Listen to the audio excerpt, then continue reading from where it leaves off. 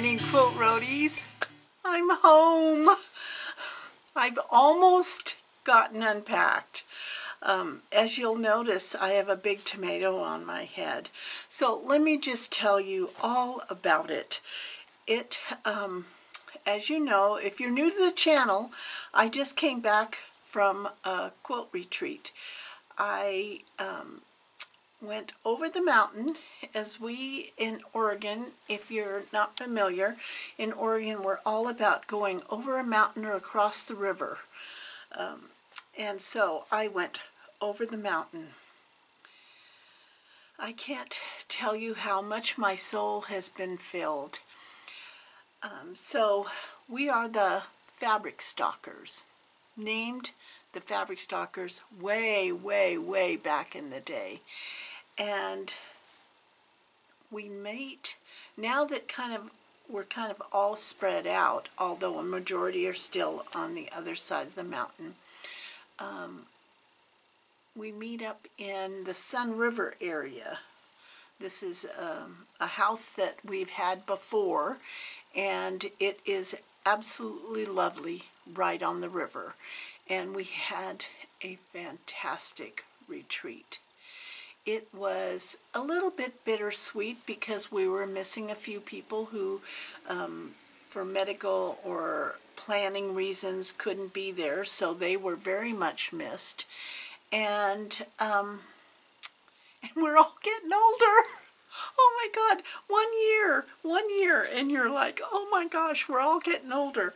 But we had a fabulous time, absolutely fabulous time. And I also was able to meet up with my Berries group, which is the quilting group in Sisters, Oregon. So I'm going to tell you all about it. It was a soul-filling trip. So I went over the mountain. It was a beautiful drive over the mountain, and checked in at our house that we rented, and immediately had all those flood of memories that come back to you when you're reliving an event from the previous year. And this time my roommate and I had the upstairs apartment there. The house has several bedrooms, but it also has an apartment above the garage. And since the sisters weren't there this year, Robin and I got the bedroom because we're the early risers, and it's a little more challenging for us because we're up at like 4:35 in the morning and trying to make coffee and be quiet and not wake everybody up.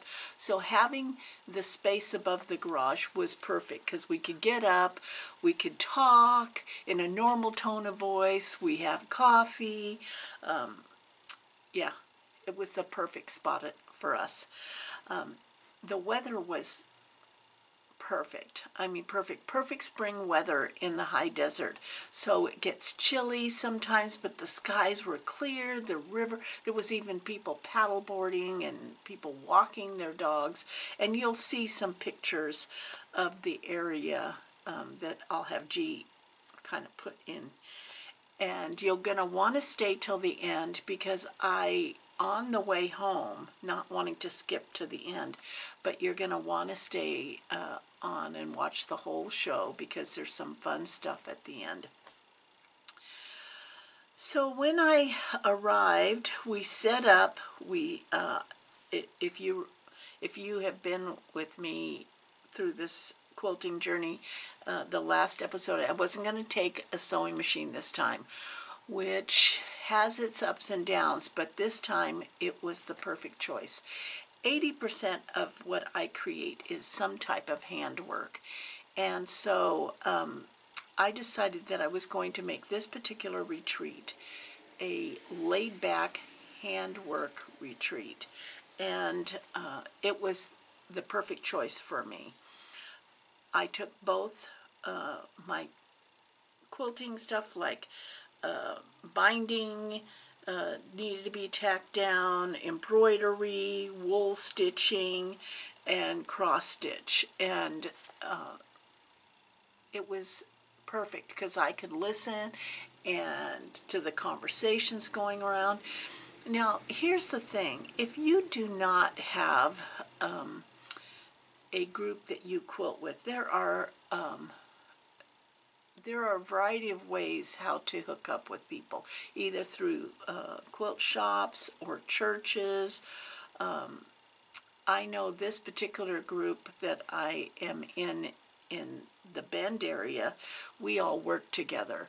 And so it has created an unusual group of people in terms of history. We were all young mothers. I mean, when I first started working at that particular hospital, my youngest was not even a year old. So, and now he's a father of two. So you're talking about a wide breadth of history, and we have watched all of the joys, the love, the heartaches, the fear of parenting together, which creates kind of an unusual bond and group. I have not seen anything like it. And so when we get together, just to give you an idea, we can talk history, our working, the fears, the laughter, the everything, all the human emotions are there, and it binds us even tighter. And so it is a real gift. It's a real gift. But by George, we are all getting older. All getting older. And, you know, catching up on what each of our family units and kids are doing, and now grandkids. You know, we've got one kid is in medical school, you know, another kid has, you know, a lot of other kids have children. They're already in their professional lives. It's truly an unusual yet precious, just a precious group. And so I don't want to miss that opportunity. For as many times as we can keep putting one foot in the other, I will be going to that retreat. So we get in there, we unpack all our food, we each take a turn at dinner, and everybody does their lunch and breakfast on their own. So Robin and I had one night of dinner, and I'm here to tell you, it was horrifying. Yes, it was absolutely horrifying. And they're all telling me, no, it's not, but it was horrifying. So I was going to make vegetable soup.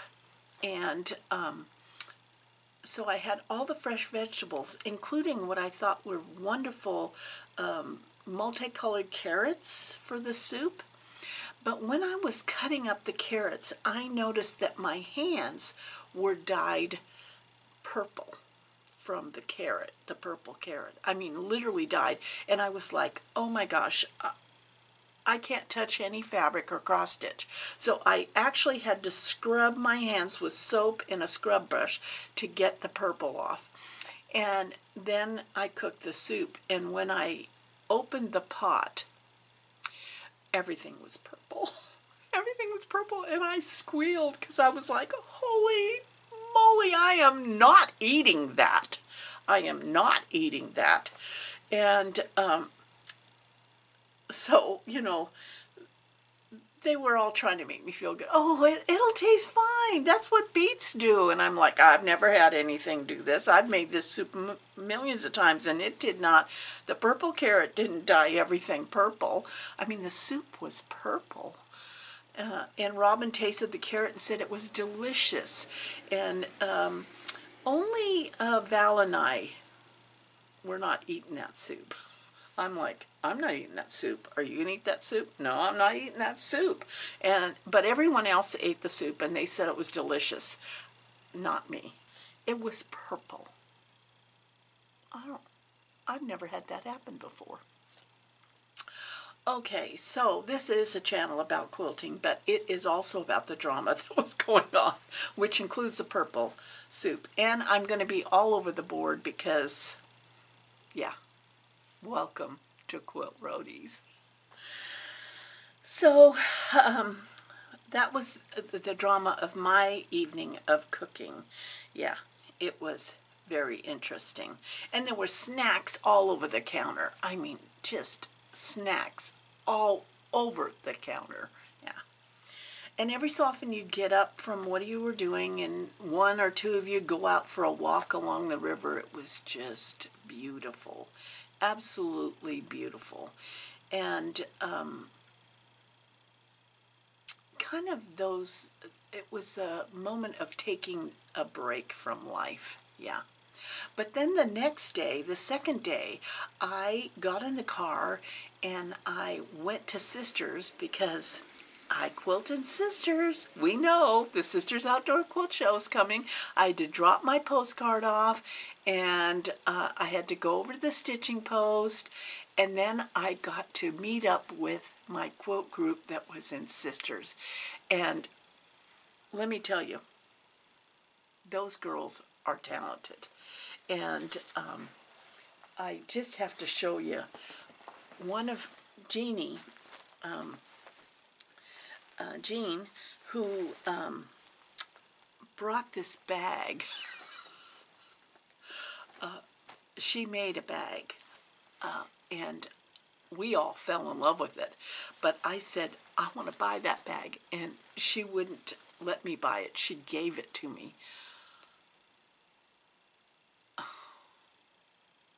Yeah, she is an amazing bag maker. So if you are interested in having a bag made by her, you can, in the comments, send me your contact information and I will pass it on to her. She doesn't have a site or anything for that, but let me just show you this bag. I have no idea the name of the bag. I don't make bags, but look at this thing. Isn't that just awesome? Look at the zipper. The zipper is iridescent. I've never seen a zipper like that. So when you open it, it folds out like this. It has a zippered pouch here, and then these clear and mesh pouches along this upper part there.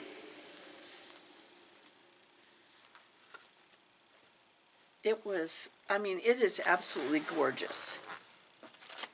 And so inside, I put my project. I actually, this was the project that, one of the projects I took that was the farmhouse quilts, that where I used the transferees for the embroidery. Yeah, well, on this particular project, I took it to Sisters to stitch, because we stitched a good part of the morning into the afternoon, and I was talking so much that this is all I got stitched. One leaf. One leaf. But this project is going to live in this bag. I just love it. So since I was over in Sisters, I couldn't do everything I wanted to do. I literally had, you know, another person that I wanted to visit, and I couldn't fit it in before I had to get back.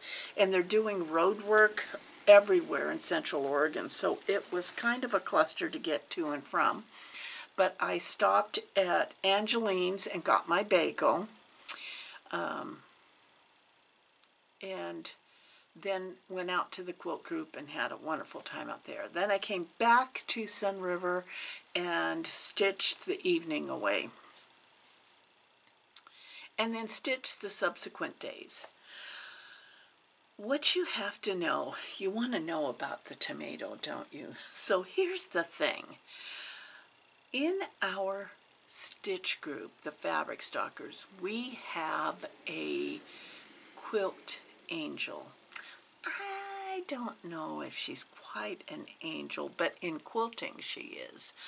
And she is has an amazing brain and can figure out things, and is an incredibly fast piecer. And so last time we got together, she asked all of us to give her kits or projects that we had that we wanted her to put together. Yeah, you heard me right. You heard me right. She said, no, her words are, "I don't have a life." I don't believe it. But she wants to piece a lot. And so she asks everybody in the group to bring her, you know, some projects that we've had lounging around and have not finished. And this particular Laura Heine pattern, which is, let me find it, which is this one here. As you know, she is a amazing artistic, creative pattern making pattern. And I put together one of her quilts for my older son, which was the octopus. If you've been here a long time, you'll remember that from a long time ago. But I had this pincushion because I loved it. And then after I did the octopus, I was like, oh, I am kind of done with that. I need a break. And in a purging moment, I gave this whole kit, and I had bought the kit, to another person in our quilt group. And that happens a lot. Stuff moves around our quilt group. And then she had it at her house for a while and said, I'm not going to do this. And so she passed it on to the quilt angel in our group. And she got it done. I'm here to tell you, all I have to do is quilt that. Isn't it gorgeous? Absolutely gorgeous.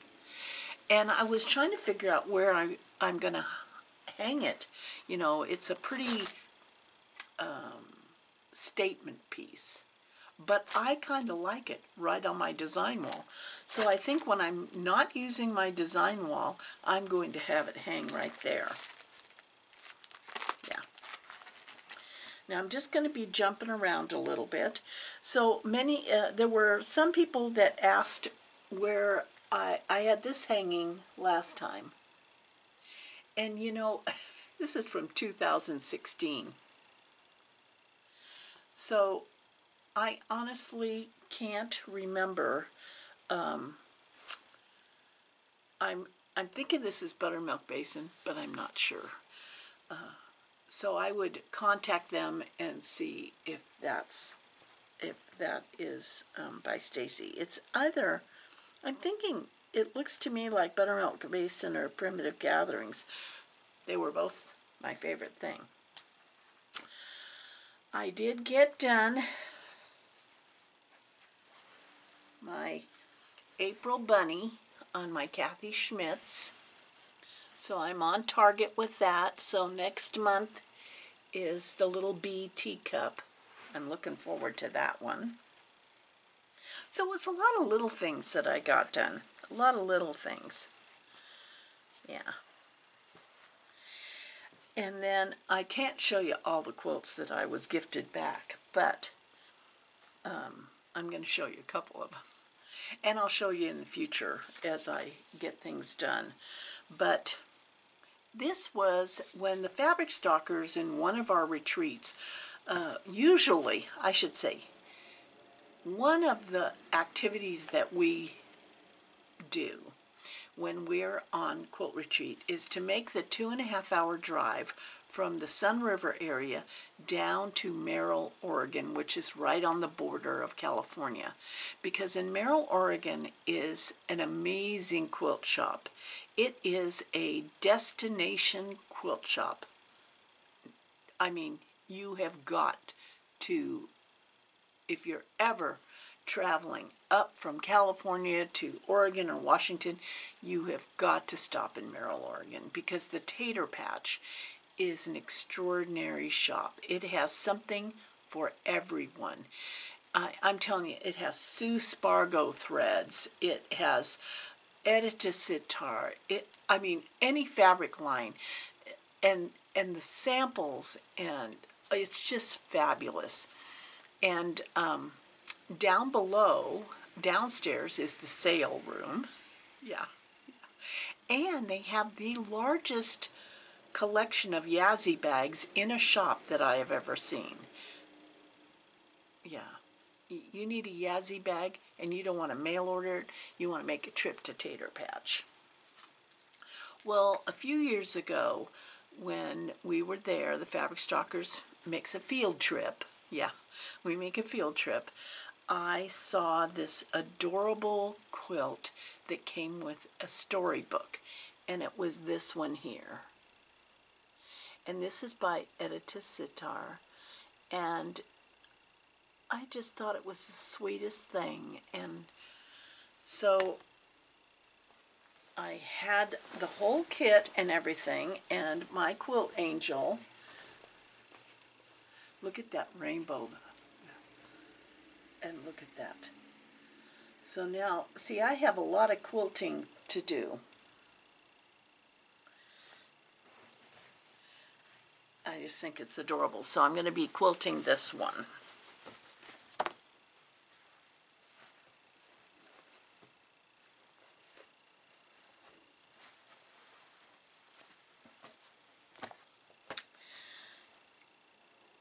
A Story to Read, a Quilt to Make.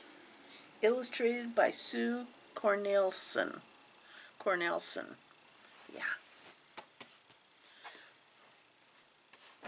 It's kind of funny because last week before I left for Quilt Retreat, I was looking for this particular project and I could not find it anywhere in my sewing room. I didn't know what I did with it. It was a fishbowl pattern that was designed by Gail, who owns Back Porch in Pacific Grove, and I knew that I wouldn't have gotten rid of it because I just thought it was so clever. Well, it turned out I gave it to the quilt angel in our group.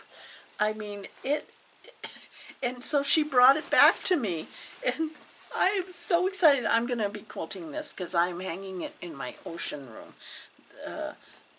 For those who are not, haven't been here very long, I have the kids' bedroom, my grandkids' bedroom when they visit or stay overnight, or guests come and stay overnight, is my ocean room.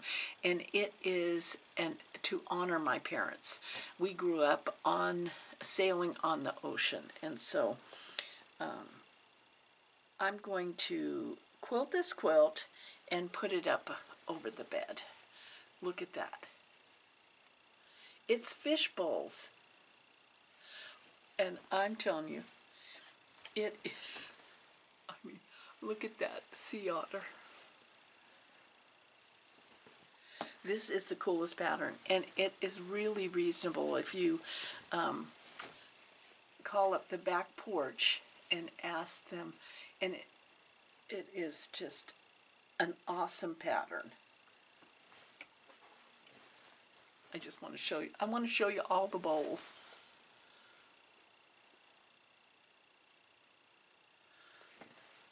I'm very excited about this one. This is the next one that I'm going to be quilting.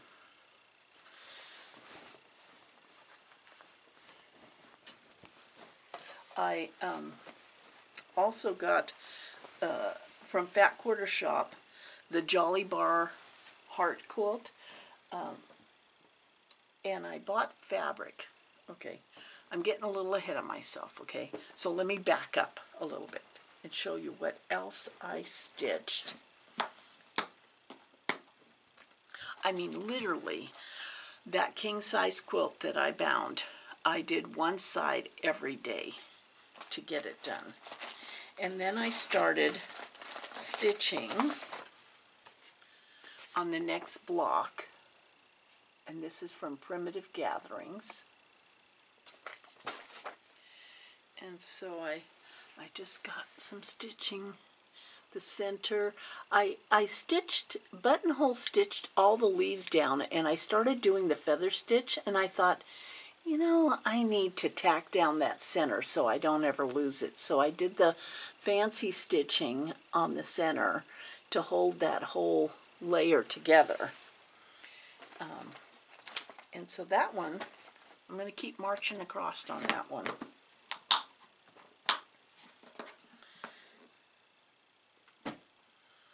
What else? I mean, it was truly,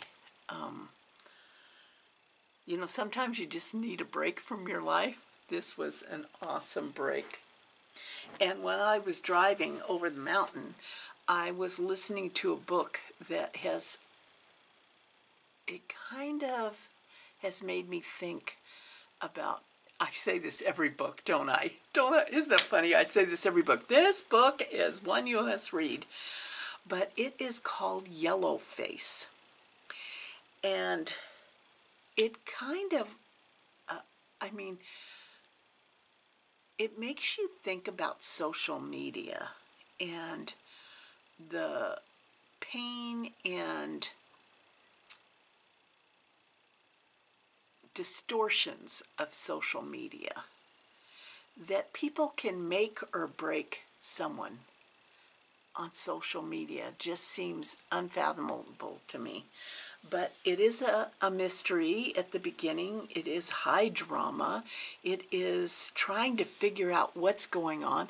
It does a whole background of what the publishing world is like, because the characters in the book are authors or writers, and that whole industry, and how our self-esteem, it is fiction, but how are so many people who are on social media and like on this platform here, that their self-esteem is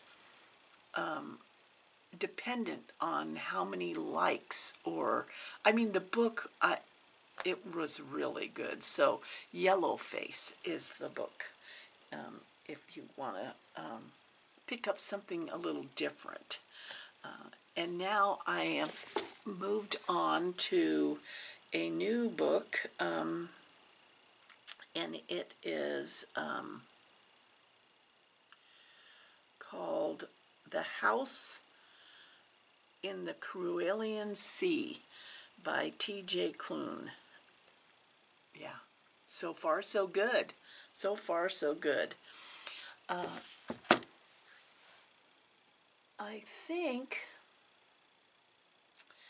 the only other thing that I could share with you this time, and you want to be sure to stay to the very end, because what I did on my way home was, I always, you know, when you have when you're my age and you have like a 3+ hour trip, you have to figure out your bathroom breaks, especially going over the mountain, because there isn't a significant amount of bathrooms, or ones that you would actually want to use. You know what I mean?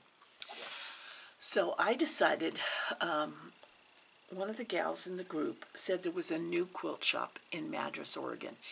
And you don't hear that too often anymore. It's all about a quilt shop closing, not a quilt shop opening. So I knew that I was going to be stopping at that quilt shop, and that I'd be sharing it with you. And so you want to stay to the end, because I did do a little walk around in that shop, which was adorably sweet. It's not huge, but because it's not huge, the fabrics they had were ones that I hadn't seen before, which doesn't happen too often. But sometimes when you get in a big fabric store, you are overwhelmed by all of the colors and all of the beauty, and you don't see any particular fabric. And so I stopped there, and it's so delightful quilt shop in Madras, and I'll put the link down below. And they also have long arm quilting service by Minda there. So it was, what was really great was when I stopped there, there was a gal who was clipping her binding to start sewing it down, and it was her first quilt. Warms my heart. Quilting is alive and well. And in Central Oregon, they are having, on May 17th and 18th, they are having the Central Oregon Shop Hop. And the shops that are in that shop hop are the Quilt Shack in Prineville, Oregon, So Delightful in Madras, Oregon, Anvil Sewing in Bend, Oregon, Cynthia's of Bend in Bend, Oregon, the Quilt Basket in Bend, Oregon.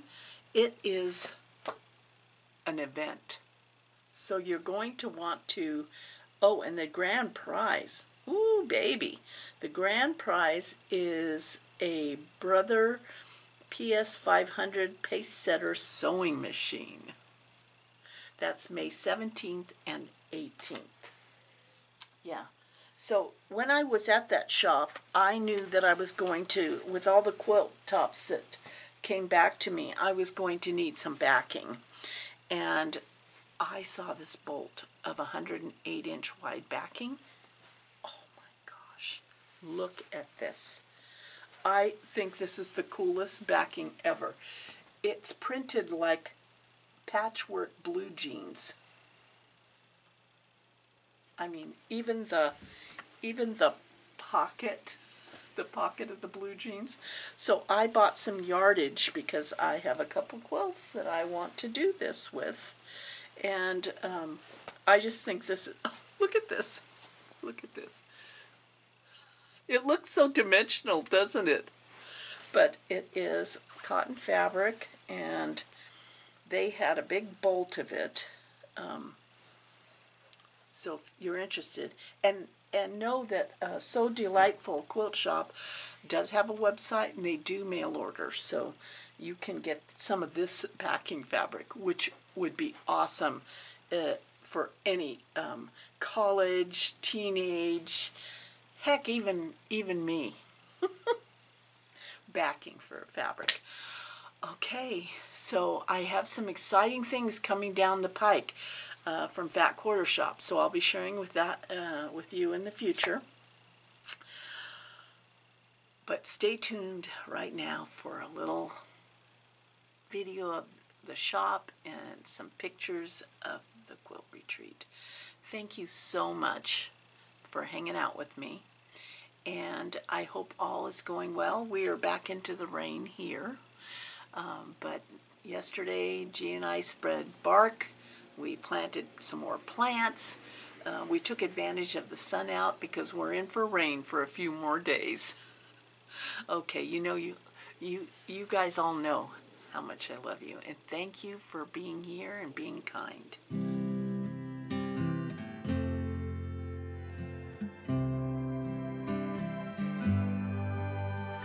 I am happy to say that a quilt shop has opened up in Madras, Oregon.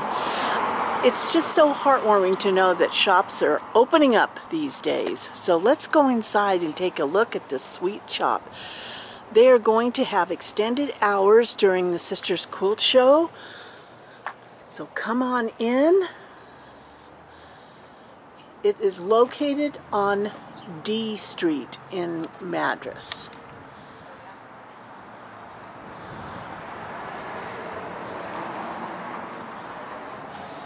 And the Central Oregon Shop Hop is happening on May 17th and 18th.